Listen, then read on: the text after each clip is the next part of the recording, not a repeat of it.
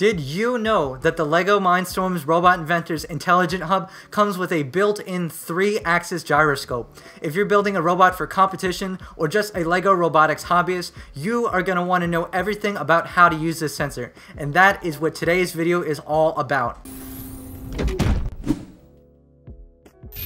What is up, everyone? It's Kyle here again, and you are watching Builderdude35, a YouTube channel that aims to teach you everything that you've ever wanted to know about LEGO Mindstorms. Right now, make sure that your robot is powered on and connected to your smart device, like your iPad, your phone, or your laptop, because we're going to be exploring the sensor. And if you need help setting any of that up, check out this video right here, which is my Getting Started guide for the Robot Inventor. With a fresh project opened up, click in the top right corner to open up port view, and close to the top of the screen you'll see the status of the gyro sensor, and it shows you the 3 principal angles on the sensor. As I mentioned at the video's introduction, this robot features a 3-axis gyroscope. The first axis is called the yaw axis, which is rotation about the vertical axis here, and that's going to be most useful for when your robot turns. The second axis is called the pitch axis, which happens when your robot tilts forward or backward. Think of if you were driving up or down a hill with your robot. And the third axis is the roll axis,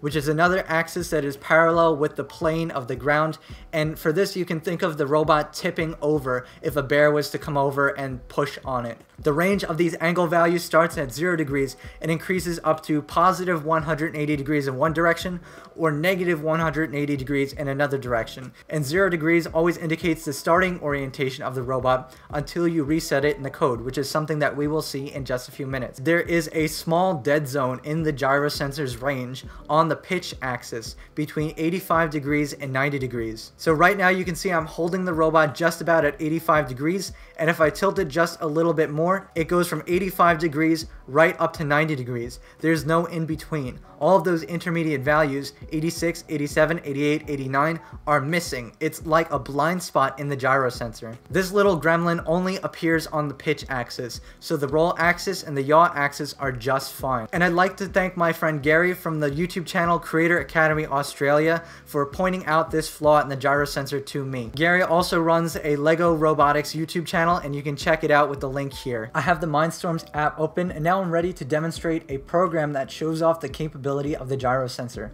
And I think there's no better example than showing you how to make your robot do 90-degree turns using the gyro, because that's one of the most common applications.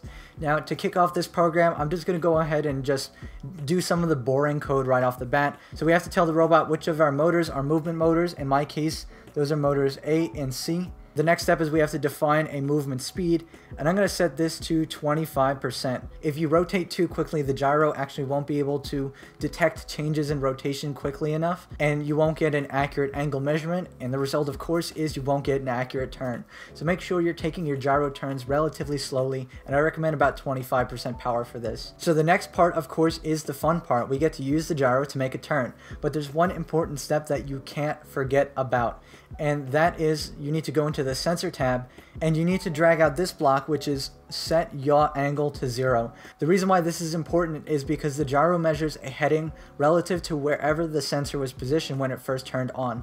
So whatever direction that the robot started in will always be the 0-degree direction unless you reset it. That means you have to reset the yaw angle before the robot starts making its turn, so your robot actually rotates the amount that you want it to. So what we'll do is we'll drag out this block, which is start moving, for some kind of steering value. And I'm going to make a right turn, and I'm going to set this to 95%. The reason why I choose 95% is because this is closer to a turn that will pivot around the robot's inside wheel when it's going to make the turn.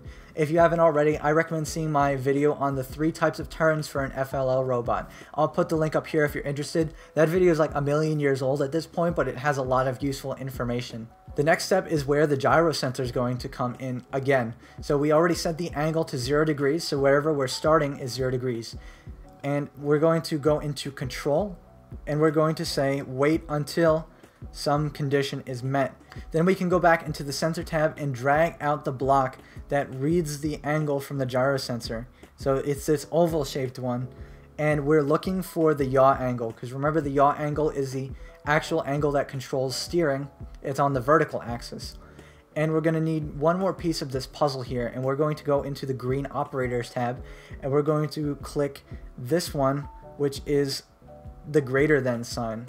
We want to drag out the block reading the gyro sensor's value in the left field, so we're waiting until the gyro sensor's yaw angle is greater than some value, and that value of course is going to be, you guessed it, 89 degrees. Of course, if we're making a 90-degree turn, we want to wait until the value is greater than 89, because 90 is the first value greater than 89. Unfortunately, there's no greater than or equal to expression in here, so greater than 89 is the closest we can get. Just a quick note, you should never use exactly equal to 90 degrees, because depending on your robot's sampling rate, if you're turning really fast, your robot actually might miss when the sensor says 90 degrees, and by that time it's too late, and then it will never know to stop. Once the robot is finished making its turn, we can go into the movement tab and just tell the robot to stop moving. So let's take a look at what this looks like in action. Watching the robot make individual turns in action makes the turns look like they're pretty accurate. When the robot makes one turn, it looks like it's a pretty reasonable 90-degree turn. However, this doesn't give us an opportunity to expose little inaccuracies that may pile up over time. And the way I'm going to test this is by programming the robot to drive in a square. So the robot's going to drive forward, make a 90-degree right turn, and then keep repeating that, and it will drive in a square. And any inaccuracies in the robot's turn will accumulate over time, and we'll be able to see that. So the way we're going to change this is we're going to go into control, we're going to drag out an infinite loop, and we're going to put it right here, and just wrap that code that we wrote right there. And just for kicks, I'm going to actually get the set movement speed in there as well. That's because I'm going to use a different moving speed for driving straight and making the turn. And the other thing that we just want to add is we want the robot to spend a little bit of time driving in a straight line. So go into movement, say start moving straight at 0, and we'll set a different movement speed for when we're driving in a straight line. So we'll say set movement speed 50%, drive straight, and then once it's done with that, we want it to stop moving. Sorry, actually let me jump in and make a slight correction here. So we want to get the specific drive straight block that makes the robot drive for a specific amount of distance. Otherwise your robot will not drive straight at all. So you could just take this one and chuck it. So we said set movement speed to 50% and drive straight for some amount of centimeters. And now when we run this and we look at the square, when the robot is first starting out, it looks like it's tracking the square pretty reasonably. But you can see the robot's square-shaped trajectory start shifting over time. And that's because in this case, the robot is over-rotating ever so slightly. And this means after a minute or so, the phase of the square path has shifted about 45 degrees, and we're looking at a diamond shape. And if you wait another minute, the phase will have shifted exactly 90 degrees, and it looks like it's back to a square again. So what that means is we should just go back and adjust the target value that we had before. So we said 89 degrees. And what I'll do instead is I'll change this to greater than 86 degrees. So this gives us a little bit more wiggle room. And now when we try running this on the square program, we notice that the robot is no longer overshooting. And over a long period of time, you can actually notice the robot is under-rotating slightly, but it's certainly less than the amount that it was over-rotating before.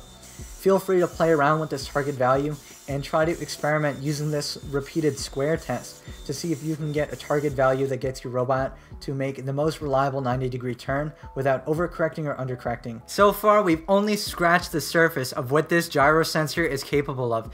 And pretty soon, I'm going to be building a self-balancing robot using this gyro sensor. So if you haven't already, subscribe to this channel and stay tuned for that. And I want to know in the comments below, what do you have planned with the gyro sensor? What kind of cool projects are you going to make? Anyway, thanks so much for watching, and I hope to see you next week. Later.